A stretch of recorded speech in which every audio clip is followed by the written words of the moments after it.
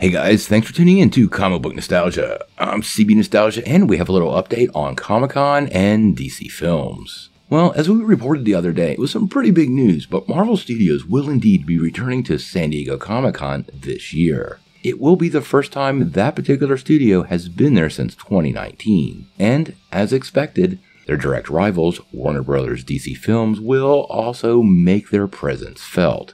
Now, after Kevin Feige announced that Marvel Studios will be returning, fans pretty much made it pretty clear that they were expecting a significant showing, and since they're taking up time in Hall H, I think that's exactly what's going on. And like I said, they're not going to be alone. Now, this report comes from The Hollywood Reporter, and what they're saying is that Warner Bros. Discovery, fresh off that recent merger, will also be in attendance, and it sounds like DC Films is going to have a little bit of a different presence than usual. Probably the biggest thing that we're hearing is how they will have quite the different presence on the convention floor. First and foremost, DC will have no presence on the floor, and neither will CW. Shows like The Flash, Superman and Lois, and even that upcoming Supernatural prequel will all be absent. And what the trade is saying is this is because the network is facing possible sale, and that kind of makes a lot of sense to me from a cost center perspective. It appears a lot of other stuff will also be missing from their presentation, and I found some of this kind of weird. What the trade is reporting, and I quote, movies that are to open in 2023, such as The Flash and Blue Beetle, will not have panels, regardless of the presence, as they are considered too far out for any panel to have any meaningful impact. Now, what this means to me is they're likely to focus on movies that are scheduled to release for the rest of this year. That will be Black Adam, Shazam! Fury of the Gods, and Aquaman, which comes earlier next year. But none of this is confirmed, and the trade's referring to this as still being hashed out, so there is a possibility of very little of this content too.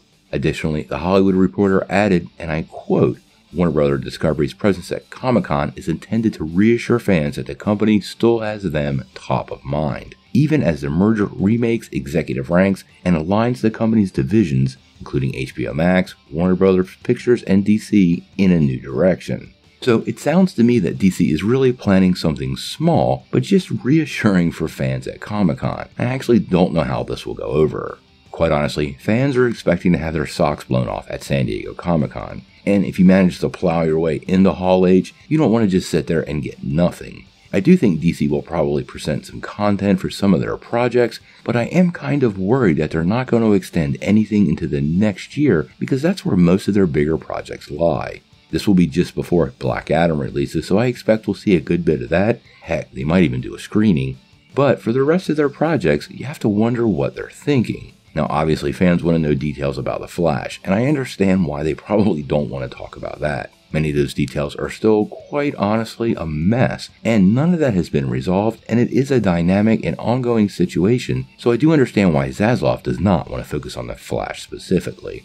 Now, I really don't think this means we won't get any goodies from DC at Comic-Con, so I don't want to be a total pessimist. At this point, Doom Patrol and Titans will be wrapping up production. We know Harley Quinn Season 3 is going to get its own panel, and I think an announcement and actually the show to drop that day.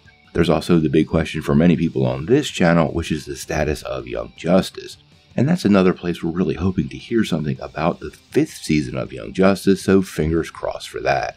There's also a whole plethora of other HBO shows that are either in pre-production or early in production, one of them being Green Lantern. So don't worry, I know they'll have stuff for us, just not as much focused on the big screen and nothing very far out.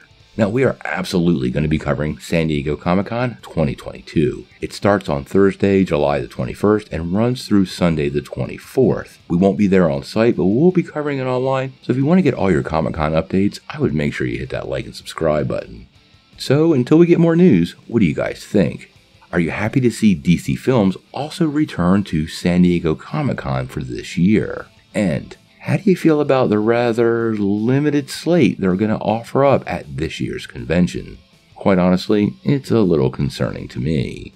Tell me what you think in the comments below. If you like this video, make sure you hit like, click subscribe, and if you don't ring that bell, you won't get any updates. Peace.